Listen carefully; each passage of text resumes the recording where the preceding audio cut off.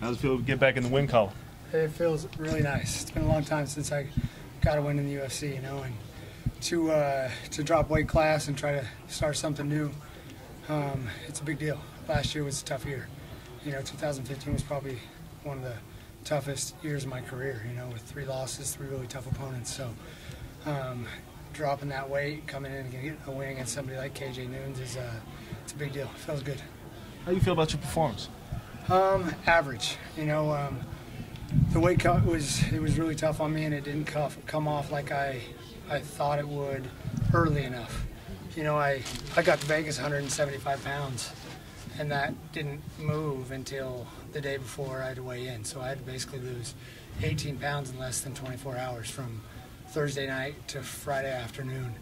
And I was cutting weight all the way till I had to weigh in. And I recovered pretty good, but I could feel that I was a little heavy from the weight cut. So it's something that I'll be able to critique and make a little bit better, and it's one of those things that I'll take positive from it and get better out of it, you know. So, and part of the performance is my game plan was to keep some range with KJ, because I knew I was a little faster with the kicks and then come into punching range. But every time I tried to come into punching range, his level change and his head movement was awesome, and he would catch me. So I had to mid-fight try to figure out how to game plan against that, and that's what took me into my wrestling and clinch and work against the cage. You know, I knew I had to get a win, but KJ, you know, his head movement is real tricky. So I haven't faced anybody with that kind of head movement before.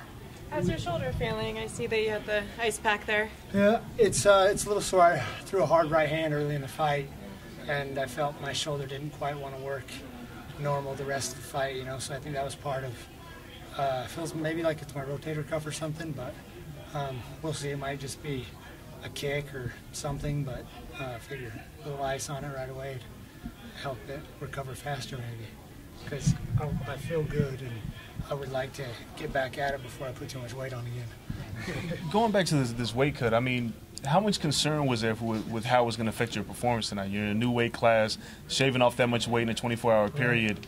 You know, what was going through your head heading into the cage tonight? I just tried to be as positive as possible, thinking, you know, the more weight I had on, the more that I would put back on, you know. But I put on over 25 pounds.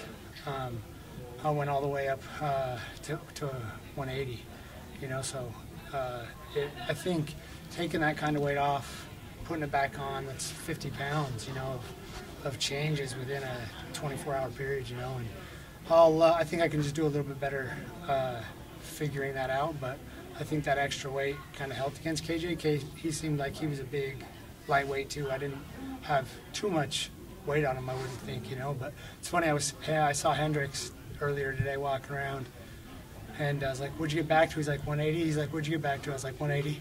You know, so fighting lightweight and he's still welterweight, you know, we still ended up being the same weight. But like I say, it's the first time I've done that, you know, and it was an experience, and I know that my performances can get better from critiquing my weight cut. How much is it as just the fight to lose the weight? Because that's a huge hidden fight that most people have no idea about. Right. It was a big deal. I mean, like I said, I was cutting weight all the way till we had to go. I was late to weigh-ins, you know, by about 15 minutes, because I was cutting all the way till just below. I cut for 2 hours and 50 minutes. How'd you do it? You know, I did it, Abilene plastic suit, ran and walked on the treadmill for about an hour, laid down under towels, and then I went and did the rest in the sauna and the steam room. But usually to cut 7 pounds the day of weigh-ins is average, 7 or 8 pounds, and I can do that in about an hour and 15 minutes. And it took me 2 hours and 50 minutes to cut 11 pounds that day. And then I cut 8 more the night before that, you know, so it was, like I say, 20 pounds in a 12-hour, 20-hour period. But the weight cut was over, and I was like, oh, this is great. But walking back to the hotel room, I tried to hydrate. You know, I threw up on the way back to the hotel room. I was laying in my bed, shaking a little bit, you know, and it just felt like my system was coming back, and it was intense. But then once it was over and I started to hydrate and feel better, I knew I was all right, you know. So it was an intense weight cut. It's something I can get better at, and I expect to have better performances figuring that out. I just, 3 weeks ago I was 190 pounds. You know what I mean? So it's a hell of a weight cut. You talked about the rough year that you had last year. How important was it for you to go in there and put on the performance that you did and get back into the win column? Was that like just, did you feel like your back was up against the wall at all? You know, I didn't feel it till we were going into the third round. And I just was sitting there and listening to my corners, and I just knew, listen, your career's on the line. You know, if you don't dig down and win this third round, then, you know, you might be fighting somewhere else. So I felt it, but I didn't feel it till the third round. You know, I really had a lot of confidence going into this fight with KJ. I thought I was going to win it a little bit easier, but KJ gained my respect and hits hard. So, yeah, it was a big win, you know, and I really think it's just the beginning at lightweight, because I know that I'm going to get a lot better. I know there's some things that I can do that are going to make me a much better fighter at this weight class. I think I had an average performance, and like I said, I know that I can put it together a little bit better. Now, putting the weight back on in such a short amount of time, what is that like?